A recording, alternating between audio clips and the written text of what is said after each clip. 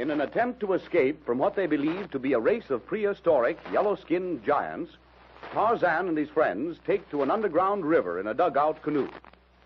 The stream carries them through a mountainous cliff, on the far side of which they are on the verge of being drawn over the brink of a waterfall when Tarzan draws them ashore by means of his rope. On the following morning, they begin their search for a means of reaching the river below the falls. O'Rourke finds a well-worn trail which Tarzan believes to be man-made. A short distance along the path, the ape-man becomes suspicious and decides to investigate. Calling a halt, he is about to swing into the trees and advance alone when D'Arnot cries out a sharp warning. As if by magic, the forest all around them becomes alive with yellow men. O'Rourke raises his rifle to shoot. Put down that rifle, O'Rourke. Don't move, any of you. Slowly, cautiously, the circle of yellow giants narrows about the little group, waiting tensely, not knowing what to expect. Step by step, the yellow men approach, their great spears held ready for instant use. Uncle Jim, they're going to kill us. Steady, my dear. If that had been their intention, Jeanette, they could have done so long ago, and we would never have known what struck us. No. Look at their faces. They show more curiosity than cruel intent to kill. At a sign from one who appears to be their leader, the yellow men halt. The little company is completely and closely hedged in by the huge creatures. With the point of his spear almost touching the ape-man's breast, the leader speaks gutturally. Unga, nuktu, unga. Oh, wanga. Tuktu, tokwa. Tarzan slowly shakes his head in a sign that he does not understand. The huge yellow savage thumps himself on the chest. Yola, Mungo. Yola, Mungo. He is telling you, Tarzan, that his name is Mungo. Yes. I am Tarzan. Tarzan of the Apes. Tarzan. You, Tarzan. The brute speaks English. You understand, Tarzan? Mungo, understand, Tarzan. What you do here? We are trying to reach the river in the valley below. Find our way out of jungle. Tarzan, you come long, Mungo. Talk. Atea. Atea? Who is Atea? Atea, great queen. You give fire sticks. Mungo no hurt. You no give. Mungo take. Yes, and I'm not giving me rifle up to any savage. We'll keep our fire sticks, Mungo. You no give. Mungo take. Tarzan, I think it is best to comply with his demand, temporarily at least. They will only take them by force. We cannot hope to fight them all. But to give up without even trying. Say the word, Tarzan, and I'll let that fellow have it right in the chest. The Major and Wang are ready. Mais non, pas ça, O'Rourke. You know, Tarzan, that if we were alone, I would be the first to offer resistance. But, Mademoiselle Jeannette, if we are killed, pense-toi, what will become of her? Right. Give up your rifle. Oh, faith, Lieutenant, I don't like it. Neither do I, O'Rourke, mon ami. But we are only 5, not counting Mademoiselle Jeannette. Look around you. There are at least 30 of them against us. All right, Mungo. You have our fire sticks. What now? You come long, Mungo, now. Talk. Atea. Gambu, Ero, do. At the guttural words addressed to his followers, Mungo turns on his heel and stalks down the trail. Closely hemmed in by their gigantic yellow-skinned captors, Tarzan and his friends, now weaponless, follow. Alors, Tarzan, my friend, comme toujours, you were right. What do you mean? About the trail being man-made and being used by men. Tarzan? Yes, O'Rourke. When do we make a fight on it? Attendez, wait, O'Rourke. Have you not noted that our captors are different from those others? All I know is that I don't like the looks of things. And the sooner we can get out of this, the better. Mais écoutez, Monsieur O'Rourke. Can you not understand that an attempt to fight or escape now would mean but one thing, death? We can make an awful good try at it, Tohr. I'm thinking we'll be killed anyway, sooner or later. And what of Mademoiselle Jeanette? No. We must protect her to the last man, O'Rourke. Of course. Yeah. Then the only way we can do that is to remain alive as long as we can. I do not think they would kill her, but they would not hesitate to do away with us. What do you think, Tarzan? He is right, O'Rourke. Wait.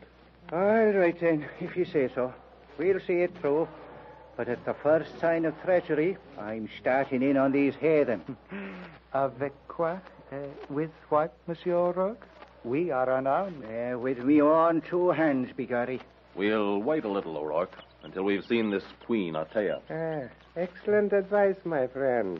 And O'Rourke, I repeat, had these savages wished to, they could have killed us out of hand back there on the trail. Well, they're just as bad as them others that took us. They didn't kill us when they had the chance, even after we laid out 6 of them. Oh, but faith and bigorry, they were all ready to feed us to the crocodiles, starting in with me. Nevertheless, we are still alive. A good omen, my friend. And as long as we are alive, is it too much to hope that a more propitious moment to consider escape will be given us? Oh, leave be, Wong. You'd talk the legs off a brass saint.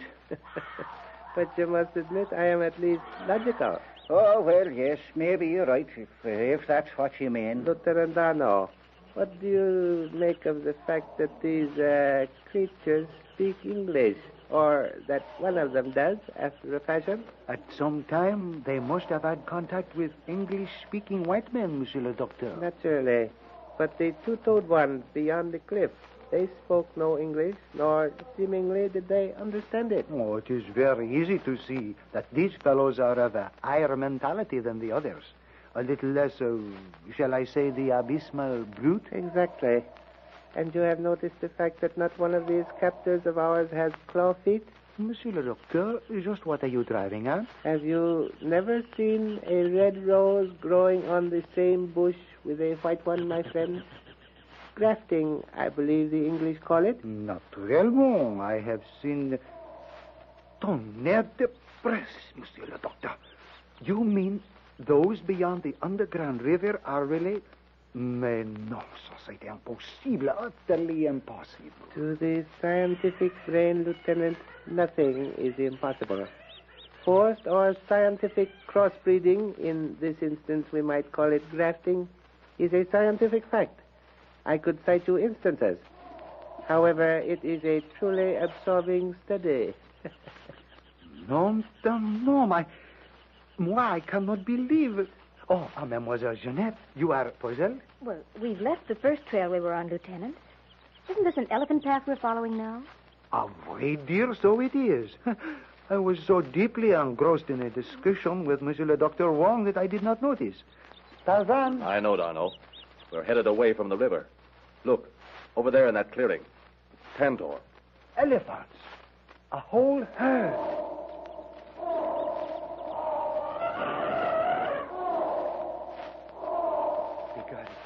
See them yeller heathen fooling with them bulls. They're handling the elephants like regular mahouts. Riding African elephants ain't supposed to be possible or healthy. So I've heard, Terry. Yet these fellows handle them easily enough. Look how the beasts lift the men up and put them on their backs. Apparently we are going to ride to the abode of the Queen Althea. We shall know immediately, Monsieur le Docteur. Here comes Mungo. City of Queen Althea, long way. White people go on elephant. Come.